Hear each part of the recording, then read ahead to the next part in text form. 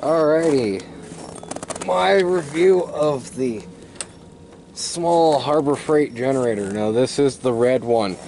They have the new green ones out. I'll probably be testing that sometime in September, reviewing that.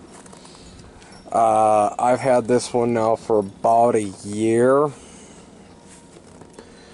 And I'll tell you this much, it's great for those small things that you really don't think of until you actually think about it, until you need it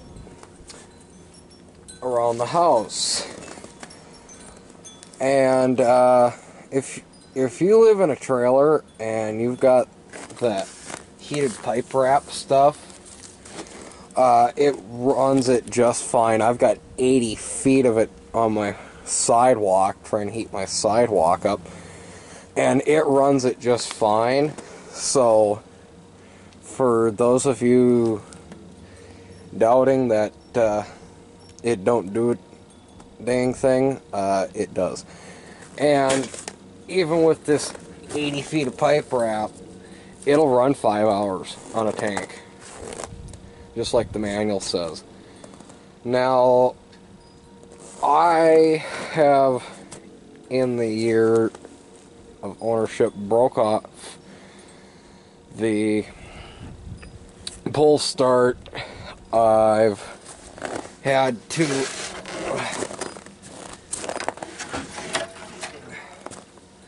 put a different wire on it. I just took one of the old wires I had from changing plug wires out on my Escort and just screwed that in there, chopped it off, screwed it in there. So I've got a nice freaking boot and nice 7.5 millimeter wire on it. Yeah, and I went with a Champion plug on it, and I'll have the number in the description because I can't read it and I forgot the number because I'm human. But the way I start it now, I went back down to Harbor Freight, got their cheap Drill Master drill, cordless drill. Got one of those adapter pieces to adapt any 1/4 inch thing into a 3/8 drive socket. Got one of their sockets. This is a 14 millimeter deep well. It can be a short one, it can be the deep well. I just make sure that it's the 6-point. I don't know if you can see that. Make sure it's the 6-point, because you don't want to be beating the piss out of the nut any more than you have to. Put the drill in the forward direction, and the way I start it is right off the flywheel bolt. Now let's see if it starts. It's been inside the house, but don't need deck. Make sure fuel's on. Yep, let's start it cranking.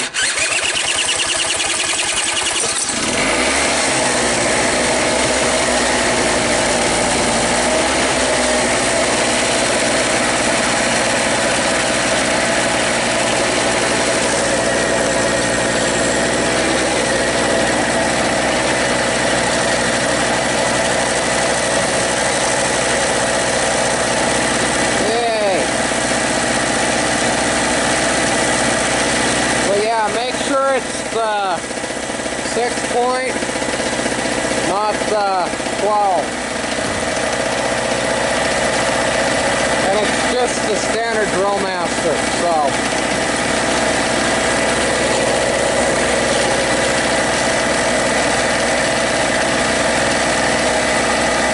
And you can use this to run a battery charger, and just leave it. Hell, if you're worried about being in the middle of nowhere and needing a little bit of power to warm an engine, I've got a Chevy Blazer behind me that works just fine at running a soft plug heater in that. No, the original reason why I bought this is to run lights so that when I'm working out in the field, I don't have to run power off of my big engine drive. And I can run those floodlights that are on a pole with this just fine.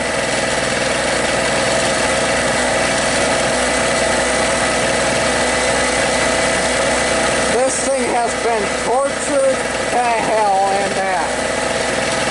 This thing has not had an easy life. The one thing I will tell you to make this thing run longer, last longer, picking up the fuel mixture. I run about a 40-to-1 fuel mixture. They recommend a 50-to-1. I put a 40-to-1 in just so that I know that it's got proper lubrication. And I've got to say at least 25 hours on this, if not more. So it's all broke in.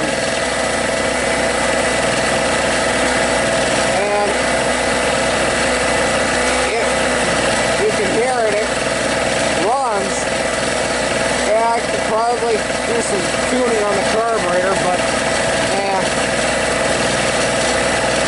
in my mind it runs. It's gonna do whatever the hell I need it to. And for those of you that don't, that I can run 80 feet of wrap with it.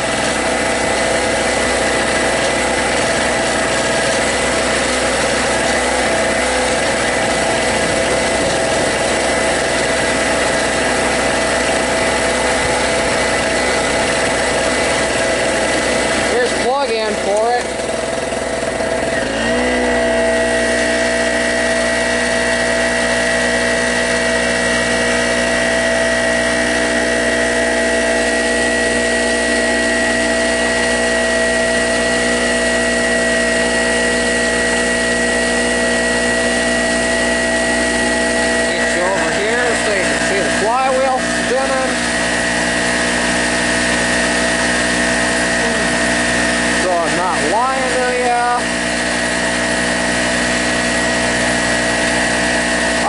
Actually mod one of these to see if I can get it to give me more power.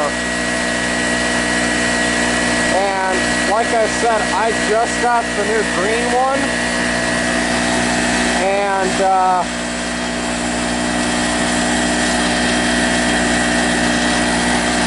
I'll probably be doing a review of that in the next couple months after probably at the end of summer.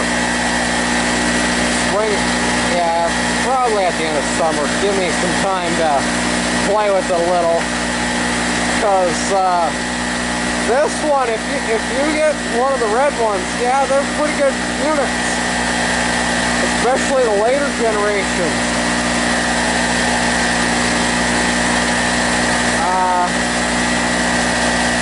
I really have very few complaints with this, other than the fact that the spark plug that comes with it is junk. The coil here that comes with it is junk. They needed to put a different pull start on it. And figure out a different filter system. It's just got like a freaking piece of craft foam in there for an air filter. And I'm thinking I might put a filter on it on. I might even build the bracket for it, so stay tuned for that video. I really like this. If you're in the market for one,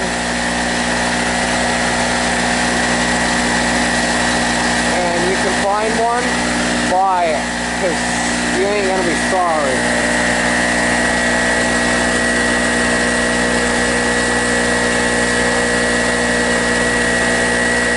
But like I said, pull starts break on them. The springs in them are horrible, unfortunately. The pawls, they stick open, and once the engine fires up, it doesn't retract the pawls, so as the engine's spinning, it friggin' rips on the dang pull start and breaks off all the internal parts of the pull start.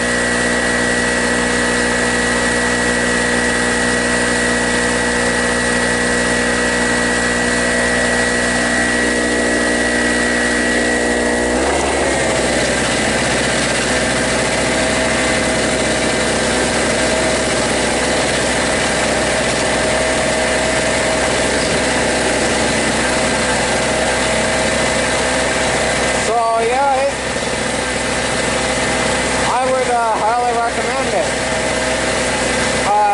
Buy one, and this is one of those items where you buy it and you find a use for it later. Because I was reluctant to buy it, thinking, oh, it ain't got enough power to do anything.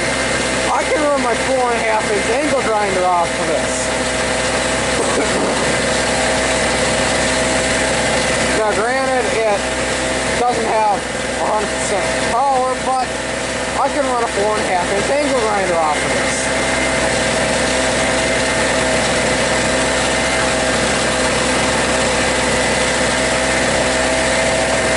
So, I'll be doing some reviews.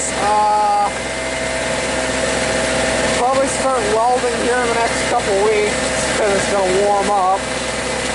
Yay, North Dakota, land of the frozen. And yeah, that is snow underneath the generator.